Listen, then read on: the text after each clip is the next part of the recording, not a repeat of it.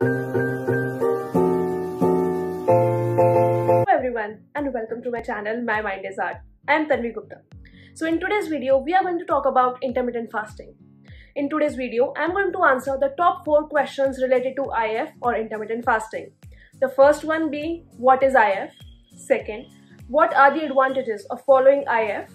Third, what are the disadvantages of practicing IF as a lifestyle? And last and the most important question, the fourth one, is should you be doing IF or not? If you're interested, then please continue watching. Also, please stay tuned till the end because in the last, I'm going to answer your most important question, should you be doing IF or should you be not doing IF? Also guys, I want to thank you all so much for loving me, for supporting me and for helping me reach 1000 subscribers. I am beyond grateful.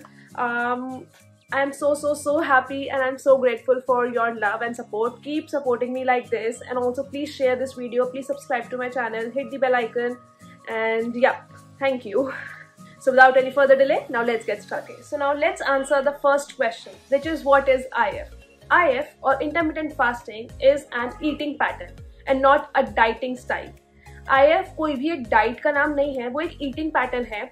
Eating pattern means आप किस timing के according खाते हो. Intermittent means temporary and fasting means refraining yourself from eating something. So intermittent fasting India में बहुत सालों से है.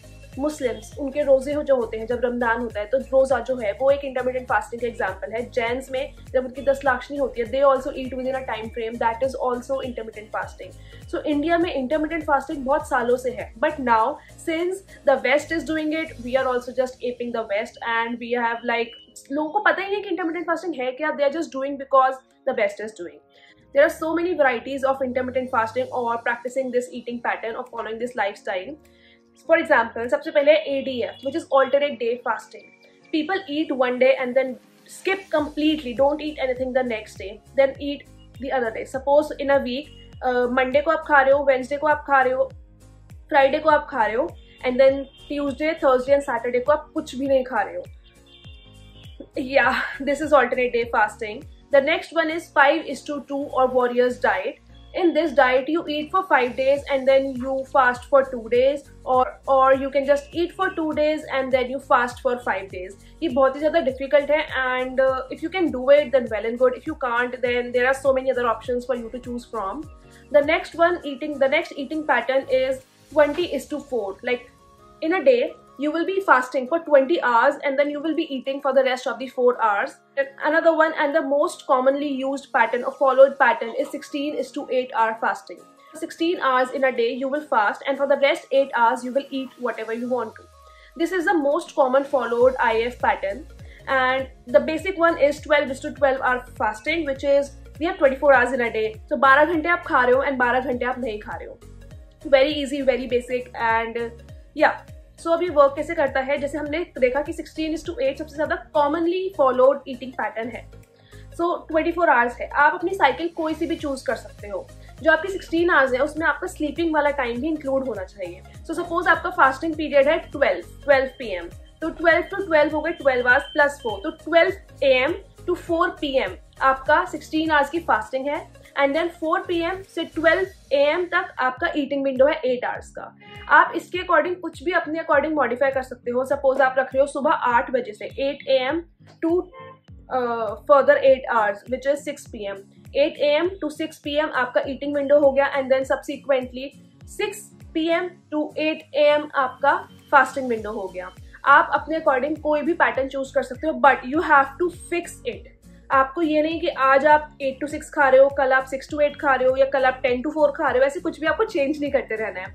आपको एक ही ईटिंग पैटर्न को चूज कर उसे लॉन्ग टाइम, मिनिमम 3 months के लिए आपको फॉलो करना है, तब जाकर आपको IF के सस्टेनेबल रिजल्ट्स मिलेंगे.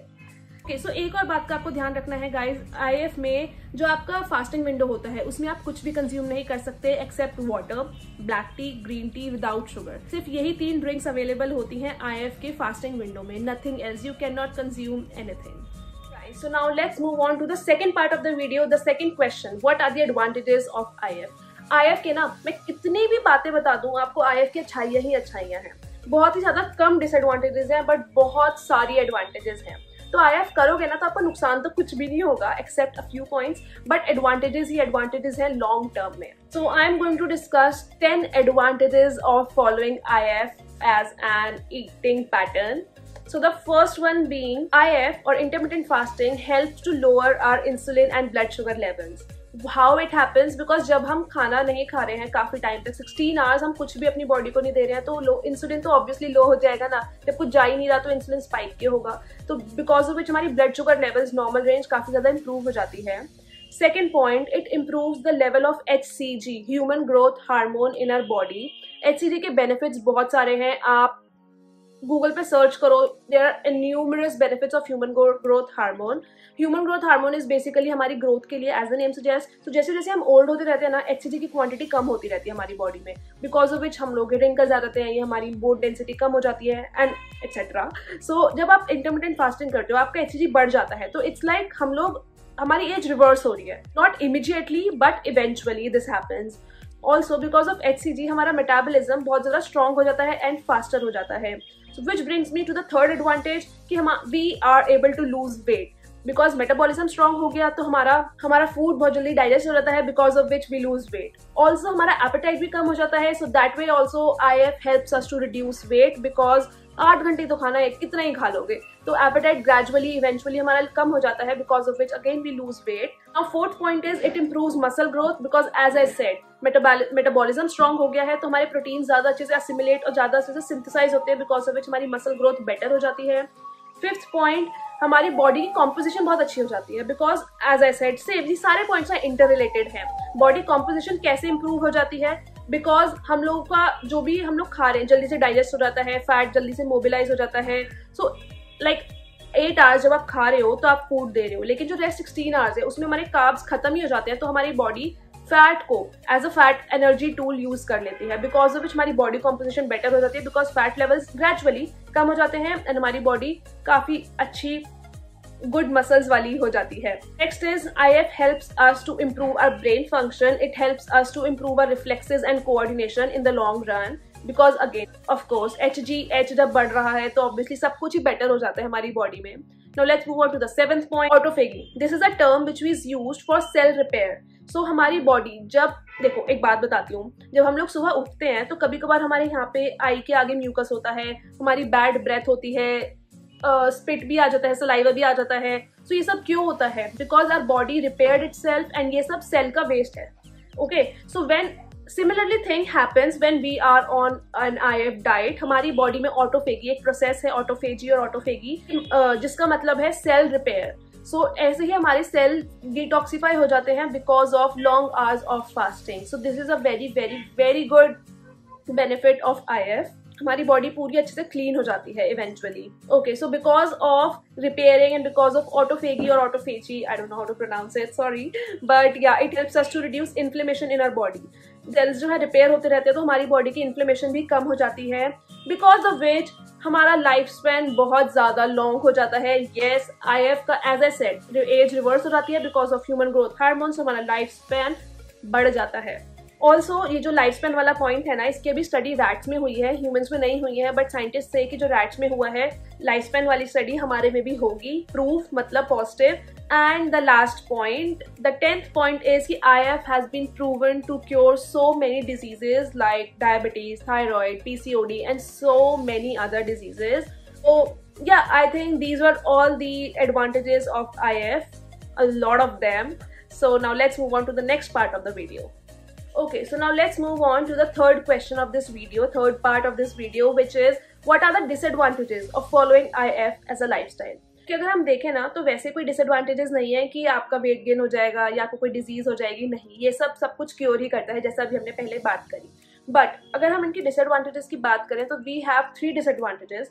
द फर्स्ट वन इज आपकी सोशल लाइफ हैम्पर हो जाती है, बिकॉज आप कभी सपोज आपकी ईटिंग साइकिल है मॉर्निंग 8 से 6 PM तक, तो अब जो 6 PM के बाद जब भी आपके सोशल लाइफ के प्लान्स बनेंगे आपके फ्रेंड्स के साथ, रिलेटिव्स के साथ, तो आप खा नहीं पाओगे. You can't break that pattern. Similarly अगर आपका नाइट वाला ईटिंग विंडो है तो आप मॉर्निंग में या लंच में अगर आपका कोई प्लान बन रहा है तो आपकी वो भी हैम्पर करेगी. तो if you are ready to put your social life at stake then you should do this lifestyle, you should follow this eating pattern. And the next difficulty which you may find is कि initially बहुत ज़्यादा difficult हो जाता है। First 2 days तो आपको इतना ज़्यादा भूख लगेगी ना, सो इसलिए what I always recommend is कि अगर आप अभी 24 घंटे खाना खा रहे हो, which is not practically possible, but या you get what I mean, तो आप 12:12 पर आओ कि रात को 8 बजे से सुबह 8 बजे तक आपकी फास्टिंग रहेगी। देन ग्रेजुअली मूव टूवर्ड्स 14:10 और 10:14, देन ग्रेजुअली मूव टूवर्ड्स 16:8। ऐसे आप एकदम से 16:8 करोगे ना तो आपकी बॉडी अडेप्ट नहीं करेगी, या फिर आप बहुत ही ज़्यादा भूखा फील करोगे, you will feel lethargic, fatigue, tired. तो इससे बेटर है कि आप ग्रेजुअली मूव करो towards 16:8 eating pattern. And the last disadvantage is कि लोग obsess हो जाते हैं फूड से। जब उनकी फास्टिंग विंडो चल रही होती है ना, वो लोग तब भी खाने के बारे में सोच रहे हैं, जब ईटिंग विंडो चल रही है तब तो वो खाना खा ही रहे हैं, तो वो हर वक्त खाने के बारे में ही सोचते रहते हैं, बिकॉज ऑफ विच उनका obsession with food grows to a next level. वो हर वक्त खाने के बारे में सोच रहे हैं, which is not good for our mental health. Now let's move on to the next part of the video, the fourth part, which is should you be doing it or should you not be doing it. So I always say कि if your diet has a name, then don't do it. If your diet has an end date, then also don't do it. So अगर आप IF को अपना एक lifestyle बना सकते हो, अपना एक eating pattern जो आप life long serve करोगे या life long follow करोगे, then IF is made for you. Otherwise, don't do it. अगर आप सोच रहे हो कि मैं 1 महीना IF करूँ, you won't get sustainable results. आप सोच रहे हो मैं 1 साल IF करके छोड़ दूंगा, you will get results, but eventually long term benefits जो हैं इसके वो आपको नहीं मिलेंगे. So there is no point of doing IF for long term. IF is not a weight loss tool, it is an eating pattern, जिससे आपको कितनी सारी अभी हमने advantages discuss करी, तो वो सब आपको benefits मिलेंगे. Also when you follow it for a long time means minimum 3 months. हम 3 months आप अगर IF फॉलो करोगे तभी जाकर आपको इसके लॉन्ग टर्म बेनिफिट्स मिलेंगे, एंड मैक्सिमम तो आपको लाइफ लॉन्ग करना ही है. अगर आप इसको लाइफ लॉन्ग कर सकते हो तो आपको बेनिफिट्स जरूर मिलेंगे, and the benefits are great. If you can't follow for your life time, then sorry but don't do IF. So IF के हमने एडवांटेजेस एंड डिसएडवांटेजेस दोनों ही डिस्कस करे हैं. अगर आपको लगता है कि आप इसको फॉलो कर सकते हो life long, then you should do it. So my next video will be an IF diet plan, intermittent fasting का diet plan, या फिर इसके do's and don'ts, या आपको कैसे intermittent fasting को follow करना है. So please stay tuned for that. So that's it for the video, guys. I hope this video was informative and insightful for you. If you like this video, then please don't forget to like, share, and please comment on my video. You can leave in your other video suggestions as well. So I will see you in my next one, guys. Till then, bye bye. Take care.